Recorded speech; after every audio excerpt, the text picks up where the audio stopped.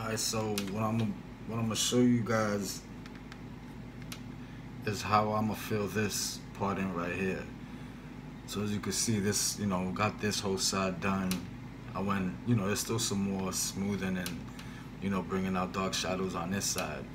But what I'm gonna do is just basically take you through the basics of how I basically start the shadow.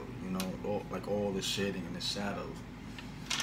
So for this, I use a soft brush. This one's like real soft, and then I'll use some of this graphite powder. It's basically what the pencil is. It's basically the lead of the pencil ground up into, a fine powder, pretty much. So now you gotta be careful with this actually, because if you dip too much on this, it'll basically, it'll saturate it with a whole bunch of lead and making it, probably more darker than you want it to be. So you probably test it out first or something. But basically what I'll do is that, I'll get my brush and start applying some of this. So now I'll start with probably one of the darkest shadows, which is up here. And I'll just start brushing this in.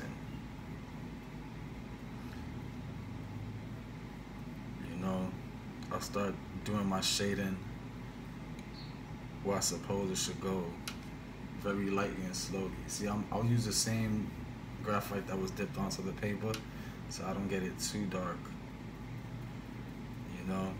You'll see a lot of people just spread a bunch of graphite onto the actual picture.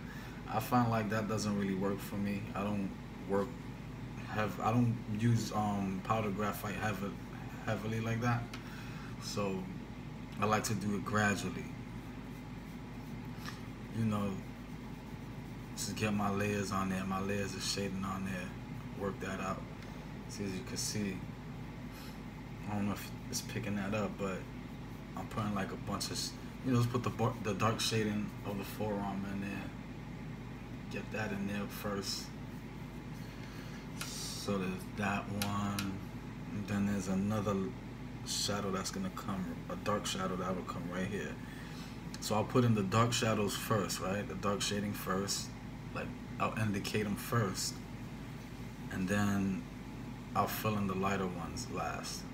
First I'll go with the dark ones, at least to indicate where they're at, where everything goes. Everything else will fill in on its own. See, look, right there, I went too dark right there. I didn't want to go that dark on that spot, but whatever. I can always fix things up.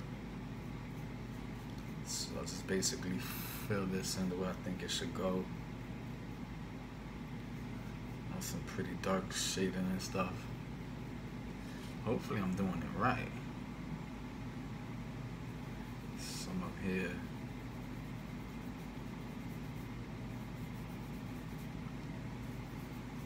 I mean, I'm not the quickest worker. I mean, I've seen people do some crazy portraits pretty fast. I'll do it my pace. I'm not really worried if I take too long. That's why my art may come out different from someone else's, My technique includes, time. And that's the way I do my things, is the way you'll perceive it through my drawings. So I don't really be bent over about if I'm doing it fast or slow. I'm doing it the way I feel I need to do it. So that's how I do my art. And I encourage a lot of you out there to take your time with your stuff too,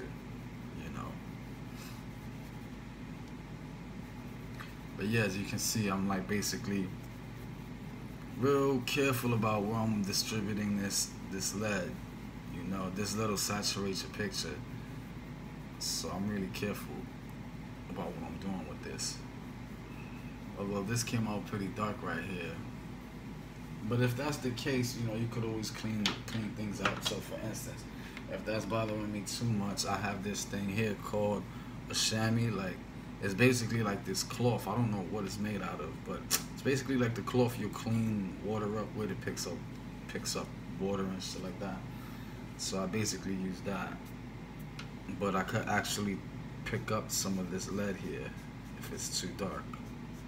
You see, I'll actually lighten that up like that. So these things pretty much help. Do it very lightly. I don't want to rub very lightly brush off the dark parts.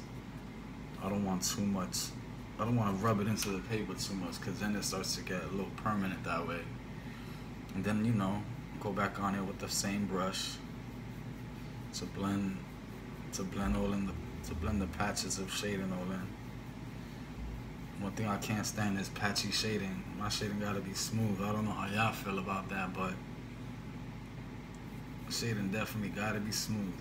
And if the shape and the form of the dark shadow, like, you know, the shapes, the shadows that make the shape of each muscle, if they're not in the right place, don't worry about it too much. This is just the basic.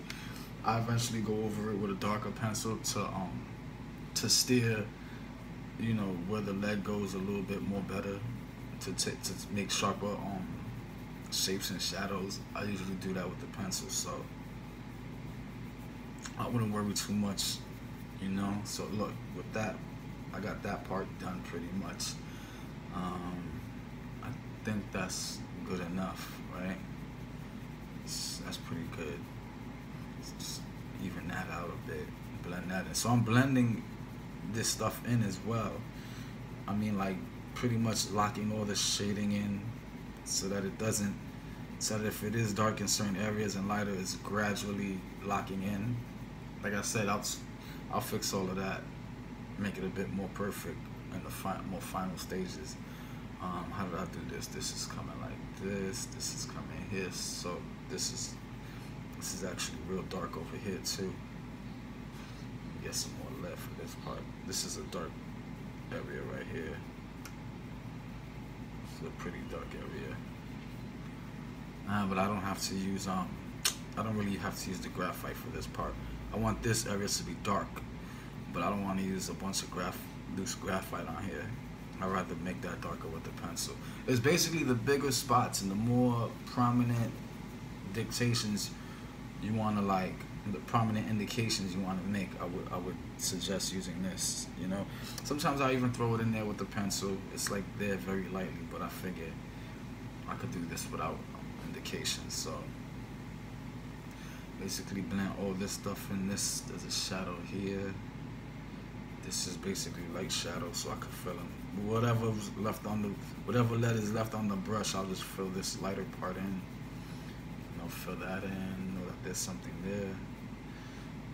And then sometimes too, what I like to do is indicate where the shadows go. With a light H pencil, I'll indicate the crevices and where, like, the cracks and the cuts of the muscles, where they're actually gonna go, so I don't make too many mistakes.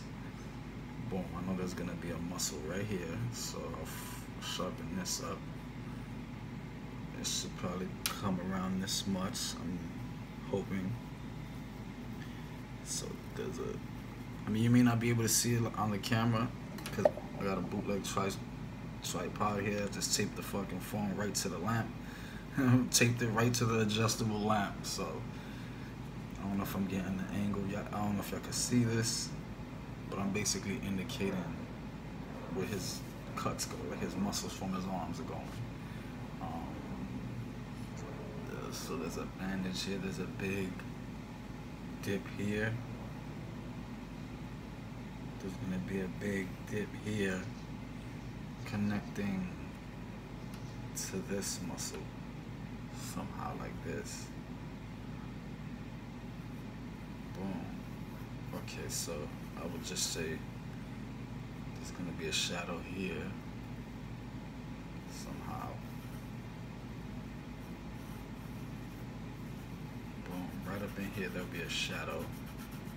See, and it's cool to sketch it out, like, before you go buck wild and start adding graphite with powdered graphite. I would actually advise going in with a pencil to indicate where a lot of these shadows go. I mean, very lightly. You don't gotta, like, sketch it in like a maniac. Just, like, very lightly, so you know what's going where and what's what. Because sometimes shit can get confusing. So boom. So I know we got that. That's there. There's gonna be a dark shadow going on here. Right about here. So that'll be like that.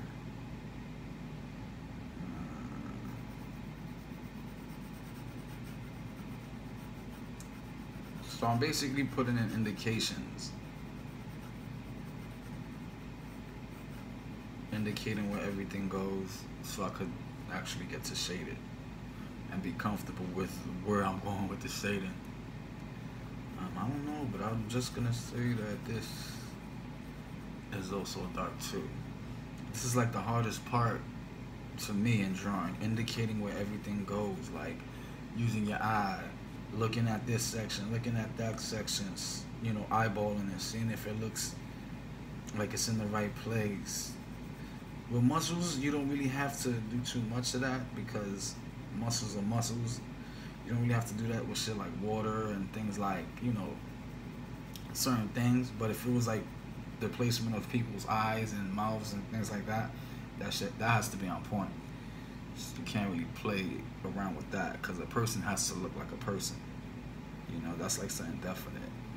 The face is definite, you know. So you gotta make sure you get those right. But things like muscles, you could pretty much flip it and flex it. It doesn't have to be 100% perfect, as long as it's not so much out of place where the muscles look, you know, dislocated or like, you know what I mean? You gotta pretty much make sense. So boom. So now I know he got this piece of his forearm. This is here. Boom. This. There's a cut, another cut that he has. I'm gonna say it's like right here. I'm gonna say this muscle's right here. It cuts deep right here. So it's gonna be like darker shading and then some more lighter shading as it comes down. I'm gonna say it curves. It actually comes down here a little bit and then kind of curves this way, going to the middle of this round shape right here. So that's a shadow right there, prominent shadow right there. Let's indicate that real fast. I mean, this part is really going back and forth with the graphite and making indications with your pencil, pretty much. That's what we're doing. To get to all this, how I did all of this, I basically did what I'm doing here. You know, I'm indicating this shit as I go along. And the best way to indicate if you're doing, like, trying to find out the distance between things, is good to sketch things out. So you could, like, you know, like I drew this, right? That way I know this cut comes down, but where does it stop? Oh, it stops in the middle of this. So whatever you drew previously or whatever you indicated previously, you could use those as measuring points or like checkpoints to, you know, start eyeballing something else. I don't know if that makes sense, but it's good to, like, how do you say, leave these little checkpoints here before you go on doing the next steps to your drawing. I mean, it takes time, it takes patience, you know. That's the only way the sun's gonna come out, if you go through the steps and have the patience to go through the steps. I mean, it's discouraging even for me. Like, when I'm at the beginning of the drawing, I'm like, oh shit, I don't want to do this. I just want to get to I just want these layers of shading to pop up. For me, drawing actually gets fun when I get to like the actual, all the layers have been set down and I can tweak it up and make things darker and lighter. I love that part. Well, it's this beginning part that I hate, man. That's why I take too long on the drawings. I imagine I take longer than I should because I enjoy putting the shadow in on something that's already shaded. You know, I feel like I got this thing where I feel like I can make it look more realistic than it's already looking. Like, there's always work to be done. Like, I always have a problem never really knowing I want to leave it alone and move on. But if you notice, my style is a little bit different than a lot of the hyper-realistic styles you see out there, because I started doing hyper-realism, no one was really doing it. It wasn't really posted on Instagram like that. I was like one of the first wave of people that started doing hyper realistic drawings.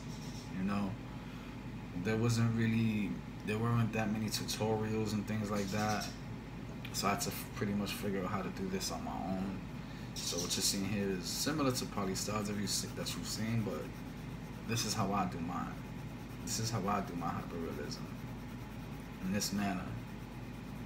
And there's a lot of different hyper realistic tutorials out there, and there's a lot of like people who have this style. But if you'll notice, I mean, I don't know if you choose to notice, you'll see that my style is a bit different than product, like product wise, end product, it looks more like a drawing, but it looks hyper realistic.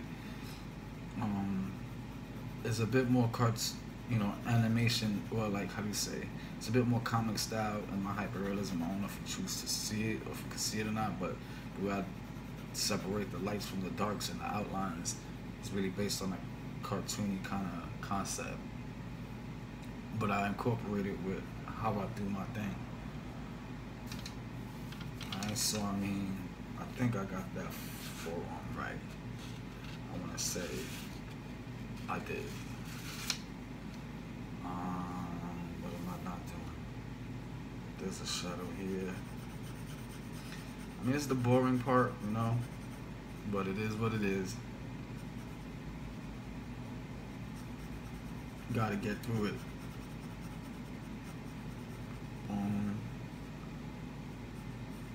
I feel like this could be more dark. Bring that up a little bit more. This could come here, this could come out like this. Shadows are important too because they actually bring out the features, the actual features of whatever you're drawing.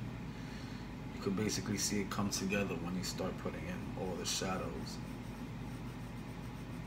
Shadows you can't really be messing up on the shadows and the placement of the shadows.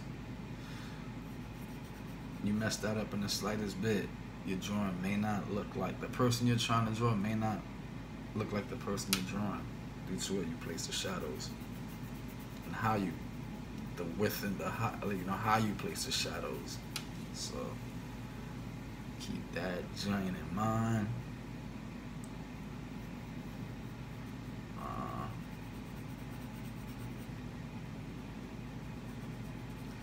So I mean, I don't know if you could see what I'm doing. You probably can't, but I'm just putting in a lot of, little indications, basically, like how I'm gonna shade this. Let's see, maybe you can see it a little better there, what I'm doing. All that's going in there. So I mean, I guess I could play with that a little bit. So I'll start whatever graphite I have on this paper very lightly. I'll just make these darker. Even though it's like an oxymoron right there, but I'll just do exactly that. Boom. Get that in there a little bit, just so that I know what I'm working with, And then as I'm going over and over this, everything will fill in. Like the layers are coming on their own. Like it's a process. This is like a step process, The layers will start building up and adding up, creating all these other values. So this is basically what that looks like. Getting these indications in there real quick.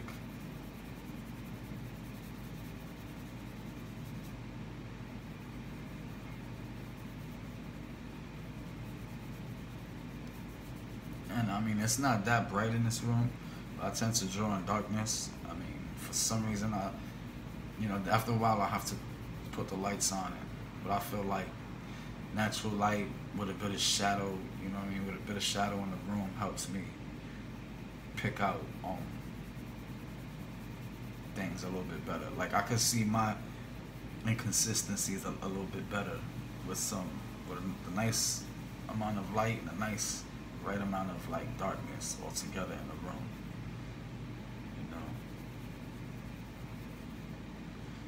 So these are dark shadows, so I guess I could put darken this up a bit. I don't go heavy on the graphite powder. As you can see, there's some videos. I'm surprised on how heavy people are starting with the graphite. I'm like, yeah, that's crazy. Some people just, I guess they're comfortable with it. They just know how the right amount to put on. I never really could put the right amount on, so I'll just build up gradually.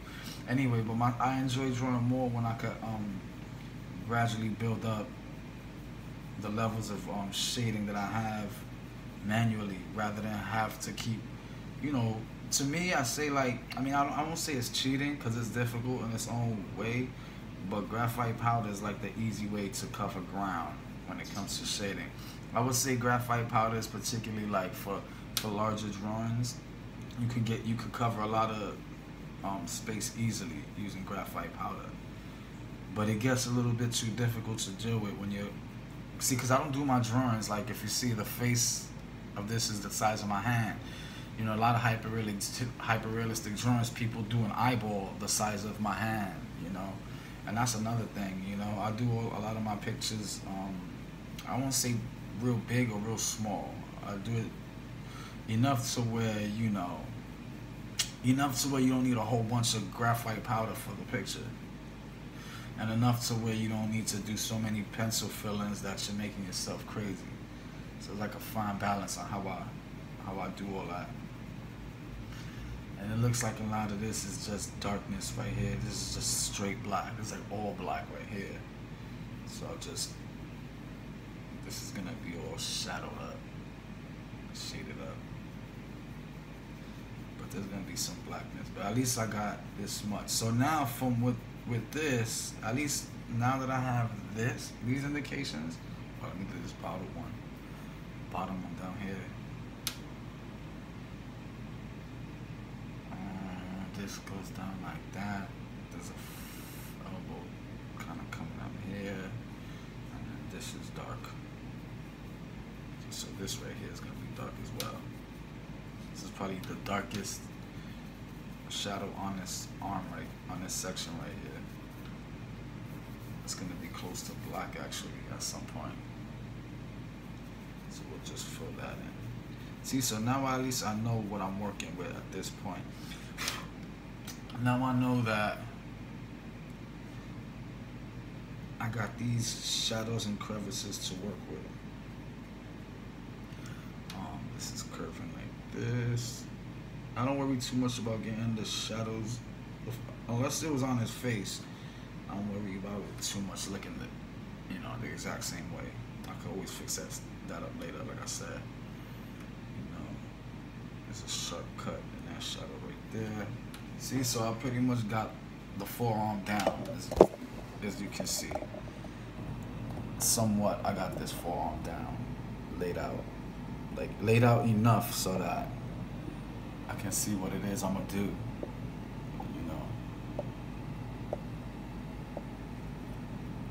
I don't know, we got like a little lens flare hitting right there, but as you can see, I put in a few indications of how this forearm's gonna go.